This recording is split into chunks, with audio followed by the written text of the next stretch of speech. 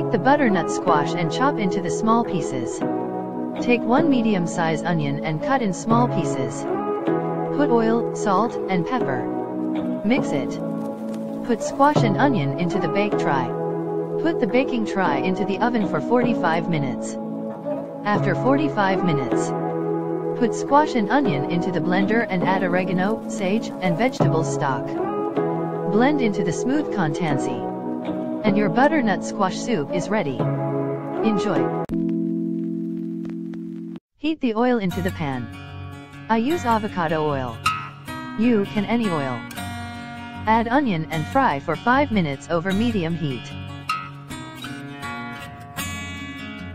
And then put butternut squash and 1 small cut apple into a pan.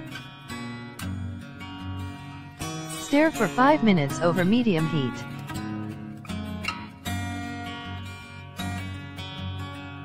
After that, add vegetable stock to cover the veggie. Add salt, pepper, oregano, and sage. Cover the pan. Let it cook for 20 minutes. After 20 minutes, take out the vegetable in top blender and add some stock back into it and add coconut milk for creamy consistency.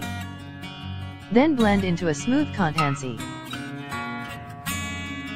Your butternut squash creamy soup is ready. Enjoy.